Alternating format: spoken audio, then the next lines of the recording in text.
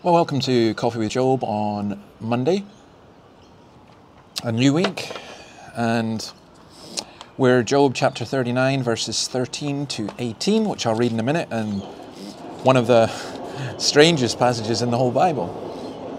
But I was thinking, why do we do this? I mean, isn't it strange how we've gone from being obsessed with climate change to being obsessed with COVID to being obsessed with war in Ukraine?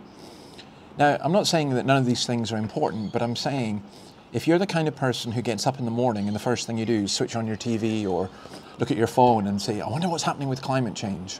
I mean, I did a thing where I was getting up and looking at when we had the bushfires here, where are the nearest fires? And then what are the numbers with COVID? And what's the situation in Ukraine? By the way, you can hear our trains, they're back for the first time in months to a full-time schedule. Peace and quiet's gone.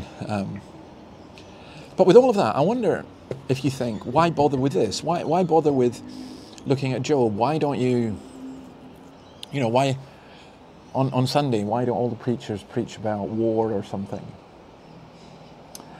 Well, let me suggest to you this, that in reality, the government of the world is a puzzle. If you think you understand Ukraine, you know the good guys and the bad guys, I want to ask you to think again. It's just never that simple. The government of this world is complex, and we tend to reduce it to a Facebook soundbite or a Twitter soundbite or a meme or something.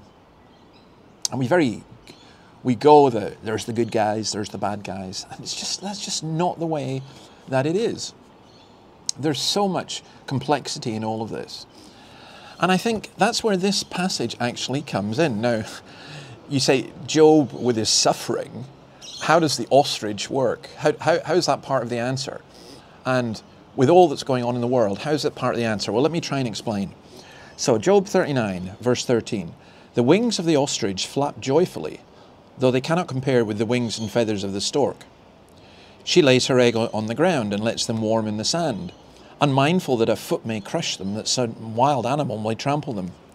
She treats her young harshly as if they were not hers.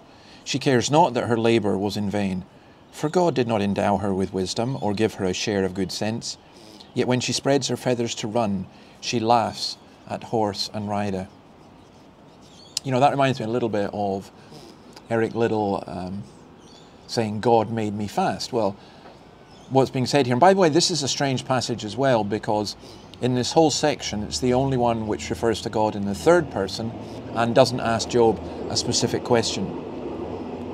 And that's why the Septuagint version leaves it out, but there's no reason to leave it out. It is there in the Hebrew. Well, what's the passage saying? I think it's telling us that some animals are wild and free like the wild ox.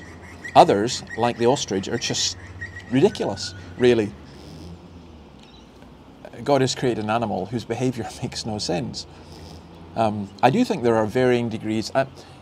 Intelligence implies rational thinking, and I wouldn't suggest that, but I do think that there are animals that are more intelligent than others in the sense of sheep are as thick as bricks, but pigs are more intelligent.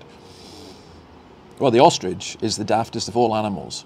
The largest living bird, weighing up to 300 pounds, reaching a height of 7 or 8 feet. The only bird with 2 toes, others have 3 or 4. And the only bird with eyelashes. I didn't know that. The only bird with eyelashes. Wow. It has wings, but it can't fly. In Arab thought, its stupidity was absolutely legendary. Literally, that's where you get the expression, hiding your head in the sand. Because what the ostrich does, puts its eggs in the sand, not knowing that they could be trampled on, basically placing them in danger.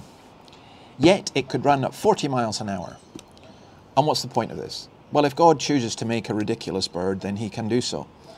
Or maybe, as Ash points out, maybe it's in the universe there is a lot of strangeness. And as we saw at the beginning, there is a lot of strangeness of government in the world. Why is Putin behaving the way he is? Why do the Germans respond? What about Biden? What about Xi Jinping? What about all these other factors going on? What about within Ukraine itself?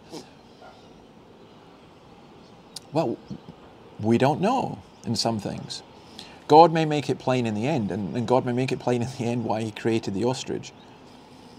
But I do like the way that Ash sums this up when he says, you know, there was one who looked foolish and who was crucified for that, and that was Jesus. Yet in him is the key to all of this. And even the foolish ostrich points us to Christ as the absolute key. God bless you, and see you tomorrow. Bye.